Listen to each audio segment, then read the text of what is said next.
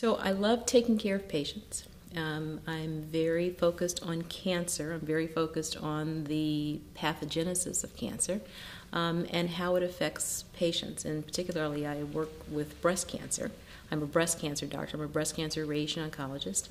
And so I interact not only with women, but also the families and how the disease impacts the patient as well as the therapies impact the patient.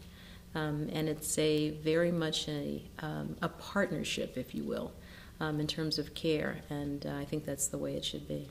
So with breast cancer, there are many options, and specifically with radiation for breast cancer, there are many options. And patients have to very much understand the differences of the options, and we together help to individualize the appropriate treatment for them.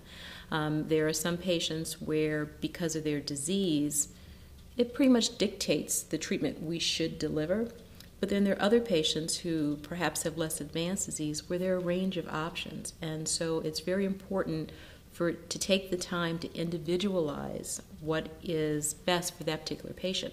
And until the patient actually has a lot of information and we have a lot of time to talk and go back and forth, they don't really know, nor should they know, what the appropriate choice would be. But after a lot of discussions, patients will definitely gravitate toward one versus the other, and I think that's my role, to help them to decide what the appropriate treatment is for them.